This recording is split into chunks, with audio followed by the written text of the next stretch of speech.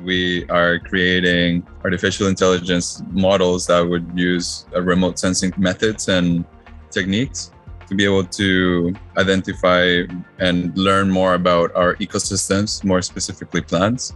We're focused a lot into plant health and how we can support various industries such as agriculture and forestry.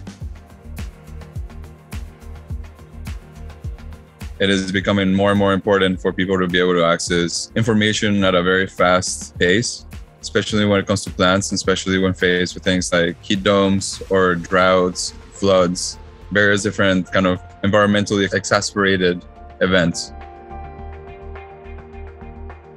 Wingtra is a serious tool, and just like with anything, having the right tool for the job is necessary and key.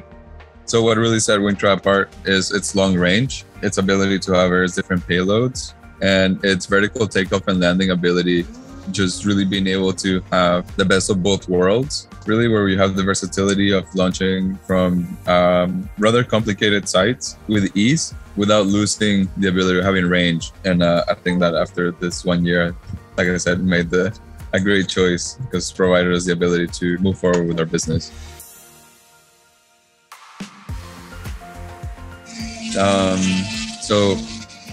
Yeah, I think over the past year, we have really been able to create a life for ourselves based on Wingtra and Wingtra's ability to collect the data that it does.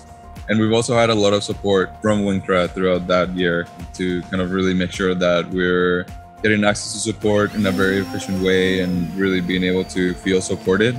And so that has also been really fantastic. And yeah, the competitive advantage here, I guess, is also the ability of being able to fly in all the rugged environments that we do have, because we are flying in remote areas, because we're flying in difficult terrains, because we're flying a lot. Then just really being able to have Wingtra has, I think, really allowed us to do that, right? We have one of the Wingtras down there, and there's our van.